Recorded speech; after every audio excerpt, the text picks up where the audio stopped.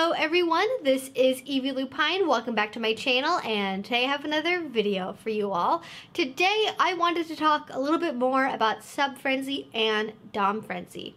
So for those of you who don't know, sub-frenzy or dom-frenzy is what happens oftentimes when people are new or introduced to BDSM for the first time, and they get almost like a kid in a candy store. They just become so overwhelmed and thrilled at all the options that they are presented with, the ability to pursue dreams and fantasies that they have had for probably their whole lives that they've never been able to express before, just even not being able to contemplate the sheer kinds of play that are out there, the types of scenes and relationships that are out there that they never even knew that they wanted, but that they're suddenly being introduced to, and all of it sounds really awesome and cool, and just wanting to do all of it right now. And especially for people who have had a lot of fantasies build up over the years that they haven't been able to express with anybody else, when you finally get to do that, it's just like you got to do all of it right now, right now, right now. But what people who are in this state of sub-frenzy or dom-frenzy or top-frenzy don't realize is that once you're in, the BDSM scene isn't going anywhere, or at least I can't reasonably think of a way or how the BDSM scene would just suddenly disappear in the next 6 months. Once you're in, and once you've gotten that confidence to go to your first party or make a FetLife account, the only thing that's really stopping you from keeping and going and continuing to be a part of that is you. So you can take the time to slow down. You can take the time to consciously think about the kinds of scenes that you're doing. Because that's what sub-frenzy does, is because you get so overwhelmed by all of the options that you have and all the things that you can do and the possibilities that you could pursue that you do too much play, so you're overwhelming your body. You're oftentimes having really, really bad sub-drop because you haven't had the experience to learn how to do proper aftercare. You're skipping aftercare or rushing through it to go ahead and do the next scene or play with the next person. You're not properly taking the time to vet or evaluate potential partners before you play with them, because oftentimes people will just go to parties and meet somebody and then play right away and not really ask any questions about how they play. They're just like, oh, you know how to do rope? I've always wanted to try to do rope. Let's do it. And then they go right ahead and move along. This can also happen especially when a new submissive pairs up with a new dom, and then together they go down like the rabbit hole of BDSM as quickly as they possibly can, because neither one of them have kind of really learned the patience aspect of BDSM and a lot of the softer skills around negotiation, and that it does usually take a lot of time to properly negotiate for a scene, to properly set up a scene, and especially if it's something that's more nuanced and involved than just a simple spanking, it can very easily lead to potential emotional hurt. It can lead to lack of trust or trust damage, and it's something that I think we do a pretty good job of talking about in the community, and especially in the real life community. If people are taking those opportunities to go to beginners events and munches and tasters, this idea will be presented in some form, or a more experienced member of the community may take the person under their wing, or they may become friends with people who are more experienced, who are able to learn and point out these signs and let the person know or give them advice on how to handle it better, just kind of be cognitively aware that this is something that can happen. So I think we do a pretty good job of introducing that concept. Now, I do want to note as well, for those of you who haven't seen my previous video where I've talked about sub-frenzy and dom-frenzy, dom-frenzy pretty much exhibits all of those same factors. However, oftentimes it's less common, because even though a dom or a top can be equally enthusiastic and equally really, really wanting to just do everything in the scene, usually people are less willing to play with a brand new dominant or a brand new top than they are willing to play with a brand new submissive or a brand new bottom. Why is that? Well, we could philosophize about that all day, but that's not what I want to get into in this video, although maybe we'll talk about it in the future. What I want to talk about today is the concept of sub-frenzy and dom-frenzy existing outside of just the beginning part of somebody's introduction to BDSM. Because while we do talk about it and while we do present the idea, even I myself, even at the beginning of this video, I talked about it in the context of when people are first starting out in BDSM. But in my observation, I think this can happen in more places than just the beginning. It's certainly the most common place, but it's not the only one. And because we put this expectation of something, this is something that only happens to newbies, this is something that only happens to beginners, people who have had a couple of years of experience in the scene, when they are introduced to new concepts, new relationship styles, when they kind of evolve in BDSM, although I hate that term because BDSM is not a hierarchy or a staircase or anything, but when you go deeper down the rabbit hole in kink, you can have very similar experiences to sub-frenzy all over again. So I want to make sure that we talk about that that's something that can happen, how it might be different from a beginner who experiences sub-frenzy, and just how to generally stay aware in our everyday BDSM relationships when we're going to parties and going and doing scenes, that we can kind of monitor ourselves to make sure that we're not pushing ourselves or not trying to rush things, or, you know, doing the things that sub-frenzy or dom-frenzy often causes us to do.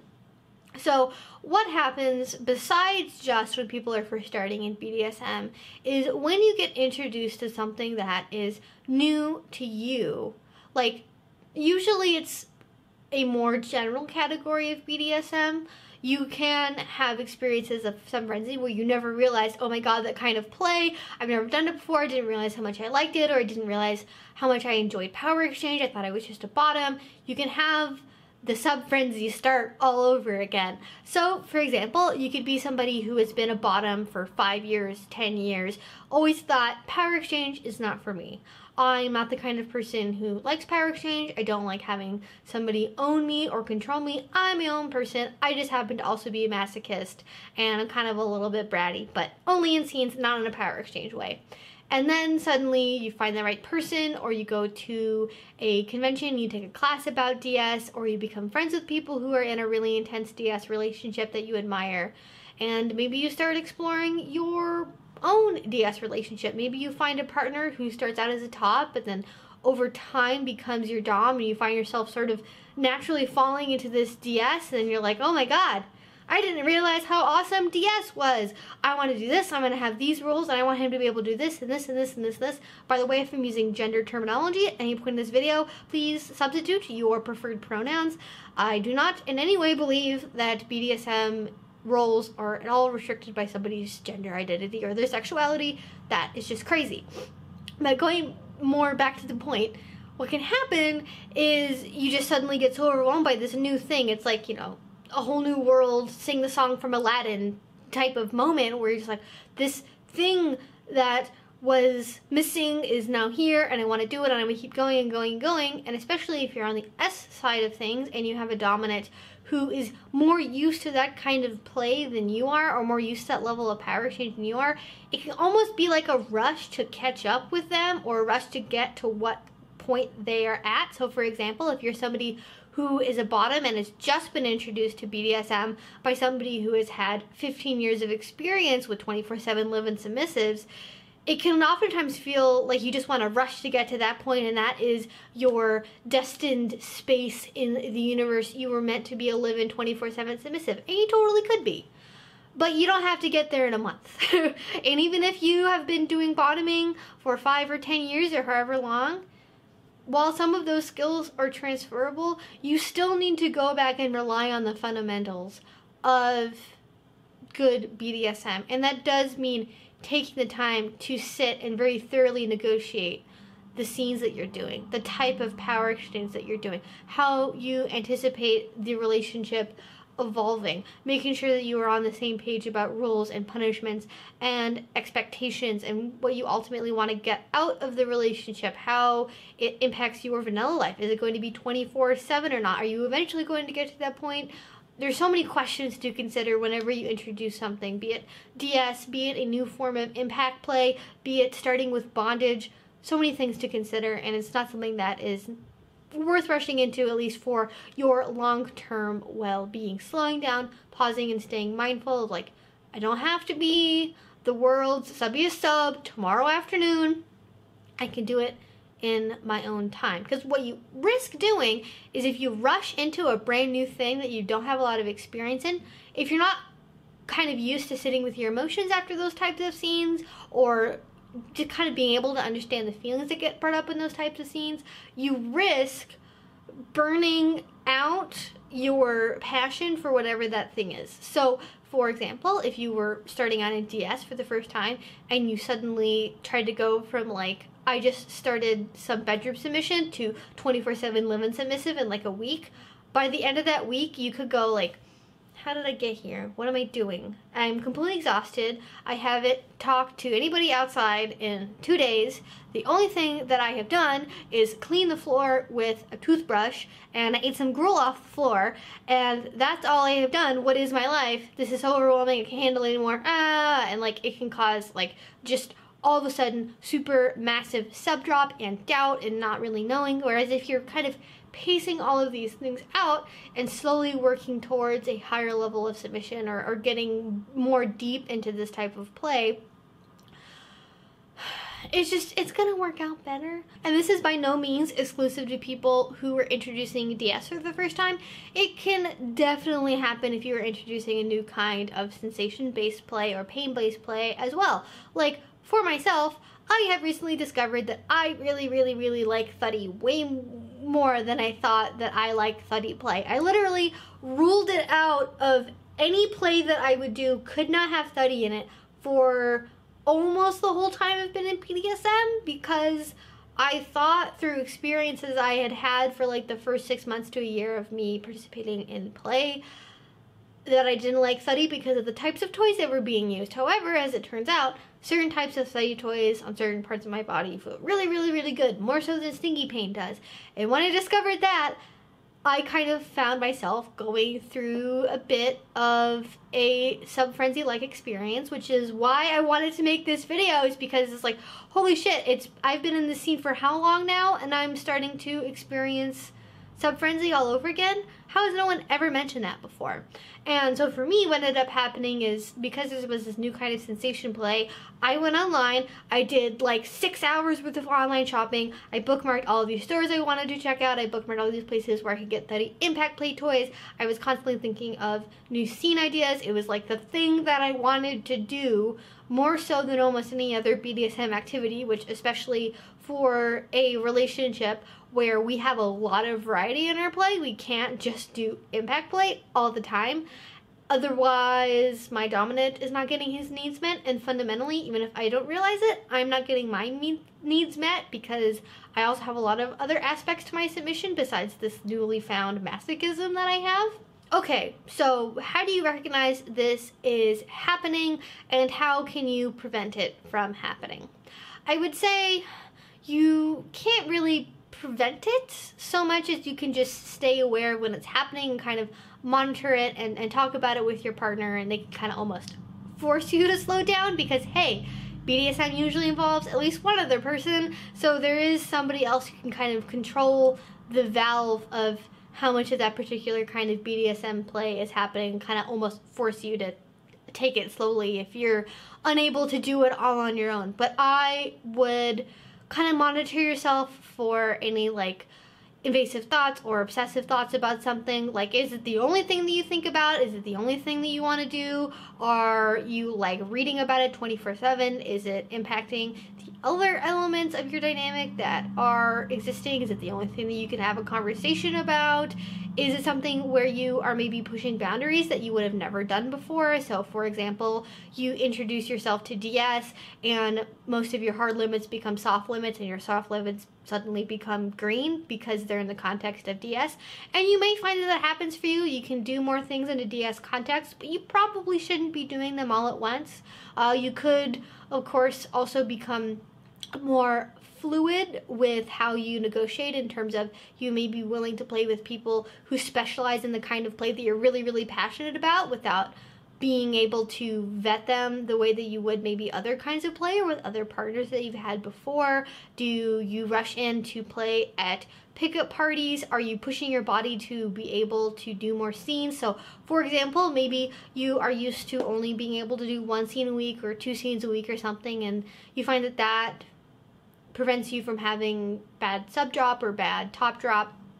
Whereas maybe when this new thing gets introduced, you want to do it every single day, or you want to do it as frequently as possible. And those are all just things that I would be aware of can happen. Basically, if it's something that becomes the sole focus of your interest in BDSM to the point of being almost kind of obsessed with it, you may be experiencing sub frenzy or dom frenzy part 2.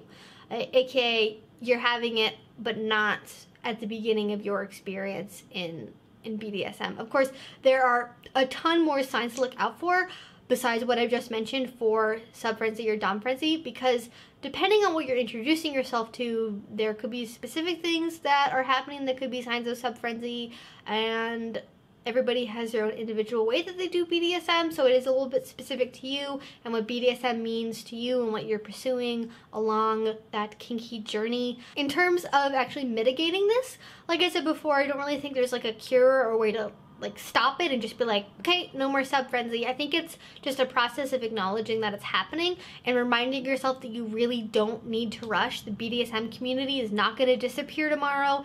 It's still going to be here. You're still going to be able to find play partners to pursue this with. You're still going to have your new DS relationship a week, a month, a year from now, if it's really something that is meant to happen. So just stay aware of that and just remind yourself, like, this is a really, really new, exciting thing, and in order to have the best experience possible, even if you've had a lot of experience, it is worth it to slow down, listen to your body really, really intuitively, and kind of just checking in and being like, can my body really handle this right now? Am I making the right decision about this play partner? Is there a potential that I could regret this in the future? Am I pushing myself past emotional or mental boundaries that I have that may be unsafe for me, etc., etc., etc. A lot of things that you could be on the lookout for there. And just say to yourself, because I really like mantras and I'm a big believer in saying mantras and just reminding yourself and replacing invasive thoughts, is just whenever you feel really overwhelmed with the desire to do something, or you're feeling like you're being spread out in a million different directions by your like want to do this one thing, it's just being, I have time. I have time. Just remind yourself that you have time, that it will still be there, that it's not going to run away and leave you. You're not missing out on anything. You're being smart and you're helping yourself have a better experience by taking that time to slow down. Anyways, that's all I really wanted to cover in today's video. If you guys have any comments or questions, please let me know down in the comment section below. Links to related videos and my social media and everything will be down in the description box. If you like this video and you haven't already, please do subscribe. I make videos twice a week. And if you really like this video, I do recommend you check out my Patreon. I have a ton of cool perks on there. I have exclusive videos and chats and one-on-one consultations and a bunch of other stuff. So please do check that out if you would like. Link will be down in the description box as well. And until I see you guys next time, I hope you have a great rest of your day and a great rest of your week. Bye-bye.